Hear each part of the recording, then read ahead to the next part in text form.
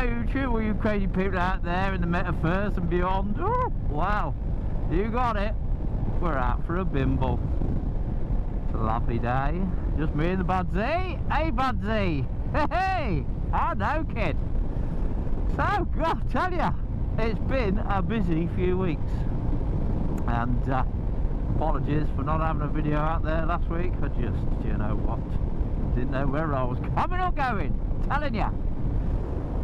And it's just been absolutely non-stop work-wise, which is good. I'm still like a swan.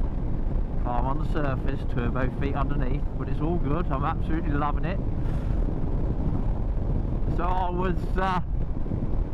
was away last weekend at the Green Wully up there in lovely Scotland. Well, it was lovely for one day. That was the setup day, but that was the day I got to ride the mighty Livewire. Oh my God, that bike is fast.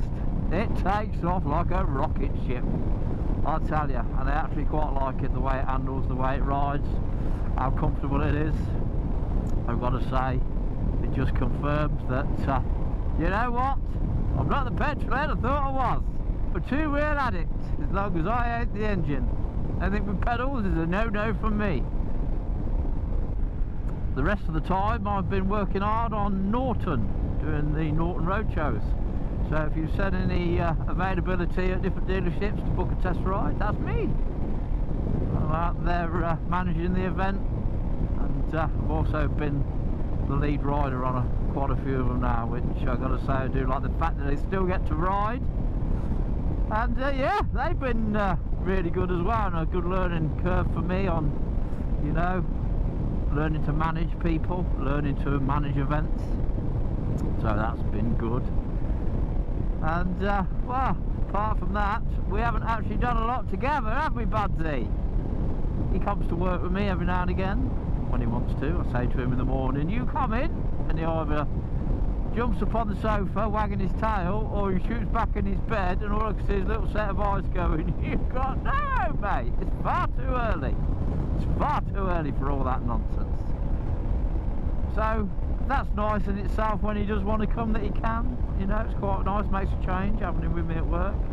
Likes to guard my desk, nobody's allowed near my desk. Oh, definitely not, and it, Buds, definitely not. What's going on with this camera, Buds? Not sure what's going on with that camera. Still not the best place for it, look. Ah. But you know what, I just wanted to try it, but I'm not impressed. Still saving for the Insta 360. Still got a long way to go, but yes, I am definitely going to get one of those cameras one day. What are you doing? Come on, taxi driver, pull your finger out your ass. Come on, kid. Okay, now taxi drivers, they're not bad as Uber drivers. Talking about Uber drivers, oh, so I flew to Scotland, and I've got to say, it was one of the most traumatic experiences of my life so far. Wow, it was traumatic anyway. So it all started with an Uber driver. I've never used Uber before because I've always thought, you know what, anybody that's tried to kill me is normally an Uber driver. But I needed to get one from Norton HQ in Solihull to Birmingham Airport, so I thought, you know what, just quick and easy to get a bloody Uber. What's going on, kid? And so yeah, so I set the app up and ordered myself one, and then they got the Uber driver from hell. Oh my God, he was the spawn of Satan, I'm sure. And then he dropped me half a mile away because he didn't have a card to get into the taxi drop-off. And I'm like, well, why take the bloody job in the first place? I won't drop it at the door. So that ended up taking me about 20 bloody minutes to walk down. So that was the start of it. Then they opened the gate late, get your baggage in. So I did that because I got my riding kit with me. I then had to go to oversized baggage. So I did that. Then I sent myself to security. This is where it all got traumatic. So I haven't flown since I had my accident. Just haven't been on an airplane. So as soon as I hit security, I set every bloody alarm off in the place. Ah! The next minute I got 6 big meatheads all standing around me like I'm some sort of Al-Qaeda terrorist. I'll tell you. never been so embarrassed in all my life.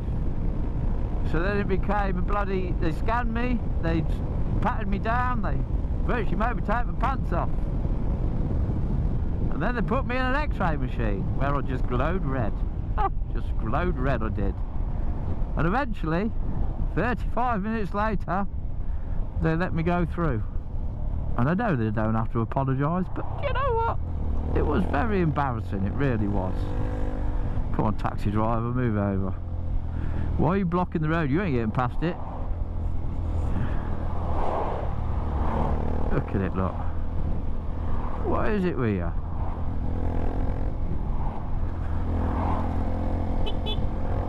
Oh, fuck's sake.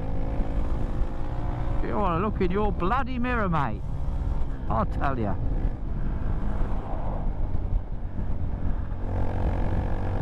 Unbelievable. Some people, they're just unbelievable. So, then I was late for my gate. And that was bloody miles away. Oh, I thought I was going to have to crawl there in the end because my lungs were about to pop, my legs were hanging off.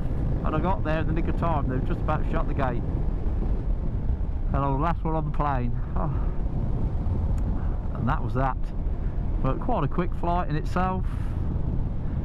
So when I got the other end, I was telling the lovely lady that was going to give me my rental car. So I'd hired a Ford Focus because that was the cheapest thing to hire. And I was telling her about my traumatic experience at the airport, and she laughed. Once she stopped crying and the tears were rolling down her face, she says, "Would you like an automatic?"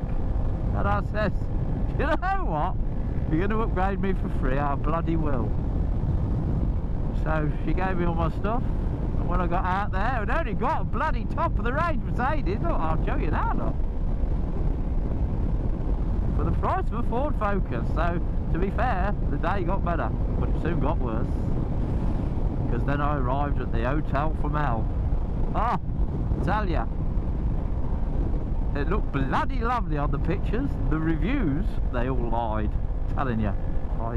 I ended up with a room where pretty much I thought somebody had died in it. Upstairs is the third floor, is the whole. That whole floor is the bar and the restaurant. And I was the only one up there, the only place the internet works. So I went up there to do a bit of work late afternoon when I got there. I'd get myself a pint because I needed a pint. And pretty much it was like summer out The Shining, and it had that same sort of eerie feel about it. And I'm telling you, it was the hotel from hell. My room smelt like, well, dead people, to the point I couldn't sleep in it the second night. I had to get them to move me, upgrade me to a double, which they agreed to do because I kicked off.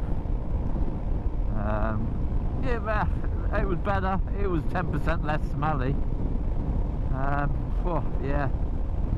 And that was me in that hotel for 3 bloody nights. But hey-oh, it was what it was. So all in all, it was a good weekend. I was glad to get home, see my little Budsy. Oh, hey Buds, could you miss me, didn't you, kid? I was glad to see him. And like I say, there is no place like home. So it's the middle of the week. I've had a couple of days off just because I've worked the last 14 straight.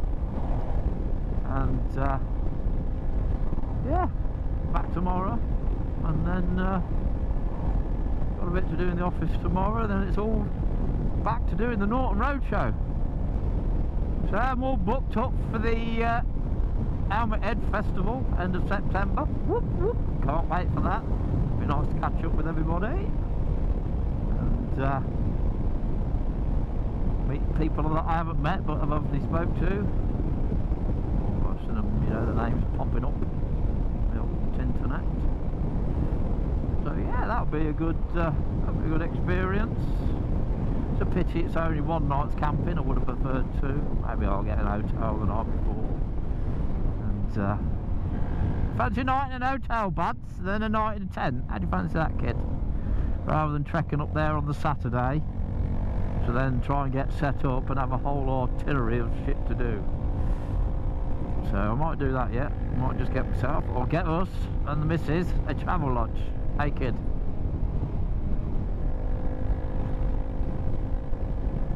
Oh, gotta love a monkey.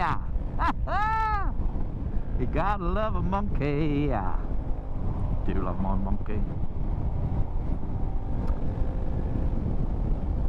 So yeah, we've been celebrating, haven't we, buds?